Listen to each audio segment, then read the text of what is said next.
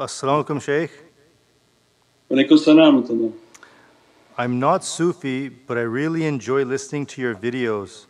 I like how you make things so easy to understand for us. Alhamdulillah. You must be Sufi as you're watching the videos. These are just titles. You have to be one whom loves the Divine and loves the prophetic reality. You know, we like if I talk in English and somebody from Japan says, I don't know what you're saying, it's just lost in translation. The words and these titles don't mean anything. These are just, people made titles, but this is a path of divine love and the love for the Divine, love for the prophetic reality, and we're just servants of love, inshaAllah. And love never leaves you alone.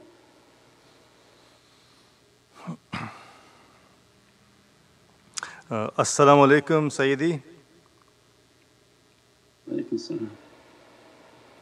How does connecting with the Shaykh affect guidance in our day-to-day life?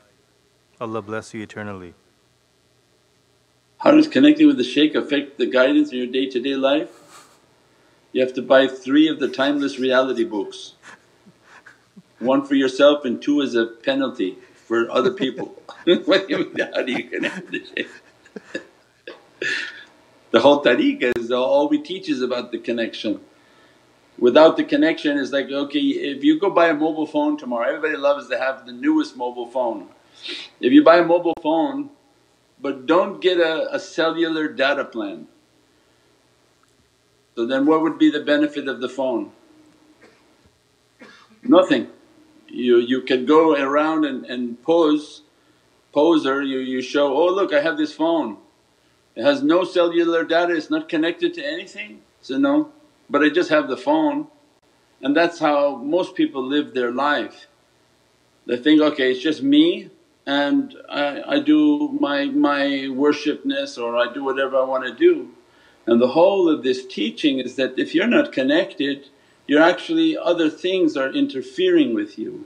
Don't think that the devil leaves you unconnected, but he'll be the one connecting to the servant. So the one whom has no shaykh, the devil is his shaykh. So the one who doesn't come for zikr, doesn't participate in zikr, all these different things, and who's the one guiding them? And that's why if you don't have one who represents you, shaitan is representing you. So that's the purpose of connecting with the guide and making sure that my heart is connected so that now I have a cellular plan, that the faiz is coming to me, the energy is coming to me, guidance is coming to me. Then every night I go and look back and see what I did wrong and I take an accounting. So it's all the timeless reality book, inshaAllah. As-salamu alaykum, Sayyidi. Walaikum salam. What is the best adab when it comes to assist someone who lost a loved one? To assist someone who lost a loved one, inshaAllah whatever you can patiently do to sit with them and to make them to feel better and to pray for them and to teach them how they should be making salawats and having the love of Prophet so that the heart can find a sense of peace and ease, inshaAllah. As-salamu alaykum, Sayyidi. Walaikum salam. To cleanse from past habit of smoking marijuana for years, should we do the same as you mentioned with tobacco? And how is marijuana different from tobacco? Yeah, the many dangers that there's all these ridiculous articles that this is something natural, it's a herb and we can do it. Well, heroin is natural, all these drugs come from the earth and grown. You can grow poppy seeds and you'll be a heroin addict and say, well this is all natural. No, the cocaine is natural. So no, none of these are natural for human beings, it's actually unnatural. And for a conscious state and spiritual upliftment, there's no drug that can help somebody to spiritually uplift, open the pineal glands, to take all sorts of hallucinogenics. These are a society like a McDonald's society. Everybody wants drive-through spirituality, that give me something in 2 minutes that I can hallucinate and pretend like I'm in heaven. it doesn't work that way. So the tariqas come and teach, no actually you have to fight, this is spiritual warfare, and take a path in which now to fight every day to keep your sanity, keep your spirituality, keep your coordinates. And that is the great jihad that Prophet described to companions who were fighting at least 2 battles a day, fierce battles in a 150-degree temperature in the middle of Saudi Arabia, and fasting in Ramadan. So and then coming saying, no, the spiritual battle is more difficult. So we don't even have an idea of the extent of its difficulty. So these are the struggles that are so important. And anything that you take into your mouth and burn into the lungs, one, you can't, because any damage to the lungs takes away the breath of mercy. So there is no some inhalant. And shaitan is fooling everybody when he made the hot inhalant and cold inhalant, and everybody had all of a sudden all these crystals in their lungs, and then COVID came and killed the rest of them because it weakened their capacity to breathe and their respiratory. The whole system of the lungs is the tree of life, Sidratul Muntaha. So anyone who wants to have the Isra wal Miraj within themselves, then everything Allah gave within ourselves. If you want to meet your Lord, you have to go to your heart, and that will be the meeting with the one who governs your heart. But you have to traverse through your blood, through the lungs, through the breath. So all of that is essential. Then to take anything, they say, okay, well, I don't want to smoke it, then I'll chew on it and take mushrooms and all sorts of different drugs. But anything that loses your capacity to think, let's put it in a different way. If you believe this is a spiritual battle, and let's say it was physical battle where there's 1,000 demons outside your door, one, would you go out without the right attire? And would you go out slightly hallucinating? So let me take some of these drugs and let me go outside and fight these demons, but they would rip your head off in about the first 2 seconds of opening the door. So it means then you don't really take your battle serious. So how could anyone be under constant attack, constant spiritual pressure that they do their awrad, or otherwise they have attacks, constantly connecting with the shaykhs to make sure faiz is reaching them. How could you tip your psychological state off? How could you take anything that would take you not to be 100% sure of what you're doing and cognizant of what you're doing for your spiritual battle? That would be just something horrific. So people whom they do a lot of the spiritual practices, they understand their mind has to be 100% of the time. Just the slightest wound, they understood. Like in fighting, I gave this example before, I saw a kickboxing match where the guy had a weak leg, a cut on his leg. His opponent the whole fight was kicking that leg. It's horrific, it's demonic. That he wanted to win, he saw the cut and he kept kicking that leg until the guy he came out of the fight, no way could he fight. So do you think shaitan, he sees where you have a weakness and he's not going to hit you there? So, oh look at this guy, what he just did, he just took these things or took these pills or took this medicine, took the thing that knocks his brain off.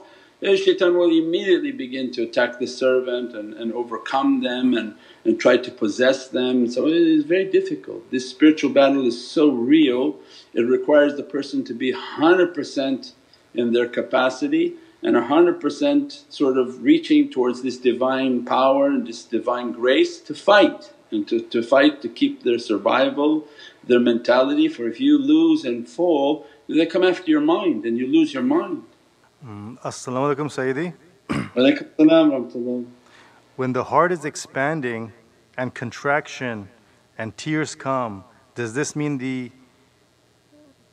let's change here, sorry, just moved here. Sorry.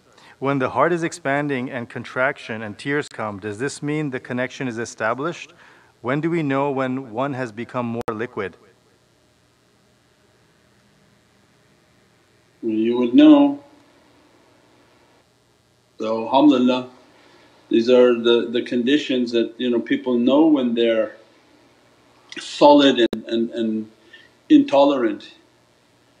And the liquid state is a state in which they feel the fire, they feel the energy, they feel the difficulty, they feel adhering to the teachings is becoming difficult, they feel themselves burning and they feel everything around them is trying to agitate them, and they're trying to remain patient, calm, to good character, and that they listen. So when they hear these realities and they begin to understand them and put them into practice, means you'd be surprised at how many people hear it and actually do the opposite. So when the shaykh is saying comment and participate, they hear it but they don't even do it, and they say, oh no, I thought I was supposed to remain silent, but why would you be different than what he's talking about? So it means they hear it, they live by it, they put it into action so that none of it to fall to the ground. Otherwise you're hearing a Muhammadan haqqaiq, you allowed it to come and just fall to the ground, you didn't act on it.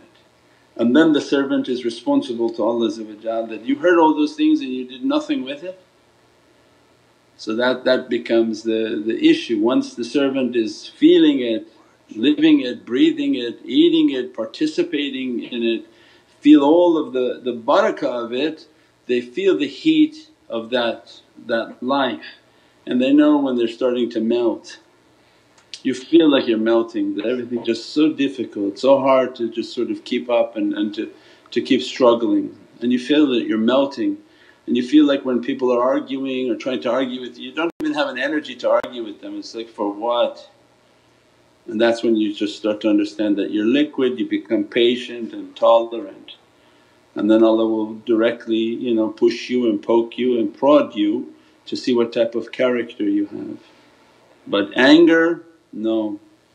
The people who are sort of consistently angry and intolerant, they're not reaching liquid state, because they're very solid, and that's what's making the anger to come. Is because it doesn't want to melt and doesn't want to conform and doesn't want to sort of just be patient with everything. InshaAllah. As-salamu alaykum Sayyidi. Walaykum salam rahmatullah. How much minimum salawat should we recite daily? Minimum is from the awrad, which has the 300, 500, 1500. Those you do on day one, but they should be immediately increased because that doesn't take time. So you have your tasbih, Allahumma salli ala sayyidina Muhammadan sayyidina Muhammad, Allahumma salli ala sayyidina Muhammadan sayyidina Muhammadan sayyidina Muhammad. It becomes a second nature, that as much as you can make of your salawats, then you begin to feel the energy and the power of those salawats and the protection of them. So as many as you can do, and never to do a minimum, that try to always go far beyond your ability and to do as many as you possibly can, and challenge yourself and push yourself to be always doing better. It means our life is about doing better than ourselves. Everybody in pursuit of dunya never likes to go down, but why when they go towards Allah they enjoy going downward, right? You get a job, in 6 months you get so offended if you don't get a raise, and then another 6 months you're expecting another raise, and another 6 months you're expecting another raise. Then you want to improve your car, then you want to improve your home, so you're always trying to go up in dunya. And people whom struggle in the way of Allah, they struggle, then for some reason they think they achieved something, and then as a result they go down. They give less, they do less, they participate less, they do less practices, and they're going downward as if they're moving through a different door to a different location that goes down. And that's not the correct understanding. What I try to do for my dunya, I should have far more I should have done for akhirah. That I'm always trying to do more, always trying to overdo myself, always trying to get more attention from Prophet. Not, okay, well we achieve this, let's cancel our milad, and well we fed 10 people, we don't need to feed another 10 people. No, you're always trying to increase it. as if it's like your dunya, because you love akhirah more than you would love your dunya. So you're constantly trying to feed more people, to do more projects, to push everybody to give more things out, to do more things out. Everything is always trying to get more attention from Prophet. But people treat that way for dunya, that they're expecting a raise every 6 months. But for their akhirah they actually start to cut what they were giving every 6 months. 6 month they give this, next 6 months they give less, then next 6 months they give less they're working downwards. That's when we know that something's wrong in our understanding and in our system. Anyone who's out there hoping for raises and you're not giving a raise to Allah, well then don't expect a raise, and even you may expect a cut in what has been given to you. Then Allah got your attention. So when we live our life like that, then we're just sort of in a spiral downward. Everything has to be pushing up and pushing ourselves to excel and to achieve even more, especially in the sight of all these difficulties that are coming and all the challenges that are coming in life. Otherwise you see people start to fall out left and right, because you went down so much until you cut yourself out too. You say, I don't need to go, I'm such a clever person, I don't need to log on and do zikr tonight. So that wasn't right, that system didn't work at all. InshaAllah. As-salamu alaykum Sayyidi. Wa alaykum salam rahmatullah. Is it possible to go subatomic? Are you a ship?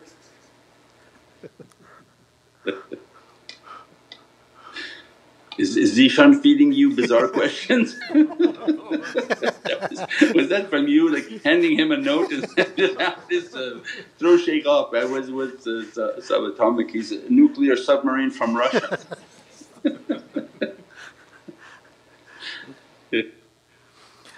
As-salamu alaykum Sayyidi. As-salamu. What causes random feelings of heavy depression where it's hard to do anything but lay in bed? How to overcome? Yeah, inshaAllah, the depression, alhamdulillah wa shukran lillah. That's a part of the talk now. That if you're not pushing yourself to do more, everyone should just sit and meditate of what we just described. That people are so offended because I'm hearing it every day from the kids. They get work or somebody else wants to get work, they're so offended if in 6 months in the review they didn't get a raise. And for everything in dunya they're continually going. When it comes to akhirah, they're continuously trying to cut corners, cut participation, cut activities, cut any type of khidmat. Now of course you're going to become depressed. This life becomes so heavy and that faiz and the barakah is no longer coming. When you support and when you give, you have now the attention of Prophet. And those whom have faith, they understood that those acts are the secret of barakah that comes towards our life. When we do those acts, immense barakahs come. That's when Allah says, oh this servant nothing is wasted in my way, I will give him a raise. Because everything is coming from Allah, nothing is lost in Allah's way. I will make things come to that person that they never imagined, opportunities, doors that open, somebody comes with some sort of an opportunity for somebody, means their faith is so strong that everything they do in Allah's way they begin to see everything flourishing. And that's what's important. They do their salawats, they do their practices for depression, alhamdulillah wa shukran lillah. Make the salawats, make the muraqabah, make all these connections. Without them what happens? You begin to feel negative energies, then you don't make your salawats, you begin to feel more negative energies, then you don't participate, you don't do what you used to do, you start to do less than you did last year, then you become heavier. Then you look back and say, you did less than the year before that, become heavier. So everything then becomes heavier until the person is loaded from very, very negative energies of dunya and they can't move. That's one. Or if they had expectations and the expectations didn't come the way they wanted them, and that becomes a danger, and that's why the teaching is also for sabr. For those whom wish to have sabr is don't ask for sabr, don't ask that Allah test you in horrific ways, but just expect nothing in life and teach yourself, I expect nothing. Ya Rabbi, take my expectations out of my heart. I don't expect a raise, I don't expect my children to listen to me, I don't expect anything. And when you don't expect anything and you can continuously practice, which is very difficult, then you'll be happy with everything because you weren't expecting them to do good and they do good, you'd say, alhamdulillah. You weren't expecting something to come to you and it came to you, so alhamdulillah. And then we become alhamdulillah wa shukran lillah, Ya Rabbi thank you, alhamdulillah. But when people are not saying shukran lillah because, well why should I shukr Allah that He didn't give me what I wanted, that's not nice. So that's why when we take all expectations away, we're happy with everything that Allah gives, and we try to keep that for ourselves. And as a reminder always for ourselves is that we try to keep that path of alhamdulillah wa shukran lillah, alhamdulillah wa shukran, Ya Rabbi shukr. So alhamdulillah, that should take away sadness and difficulty and depression, and that Allah thank me and I give you more. So alhamdulillah wa shukran lillah, and that Allah give us more, whether it's spirituality, whether it's enlightenment, whether it's a happiness and contentment, whether it's rizq and whatever it is that people are wanting more of, that alhamdulillah shukran, thank me and I give you more inshaAllah.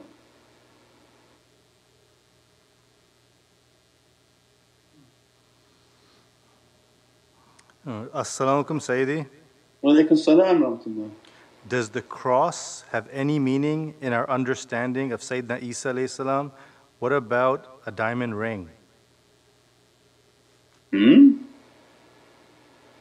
How did we get to there? So people watching online they're like, wait, we just went from the salah and the importance of maqam al-ihsan to the cross and a diamond ring?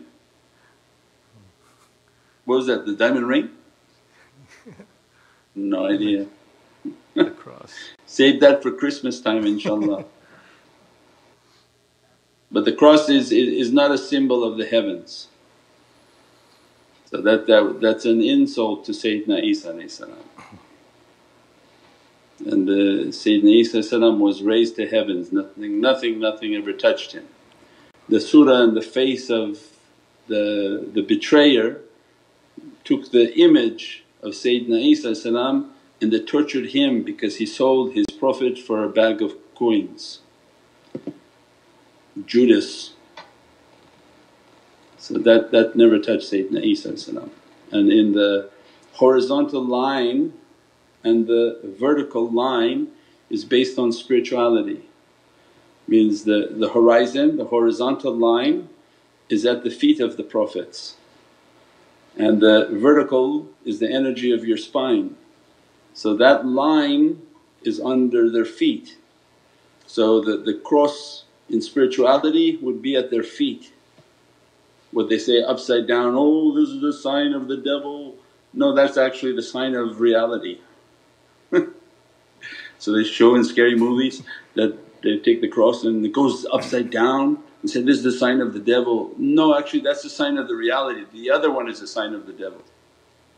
So when it's up like this is a sign of demonic energy.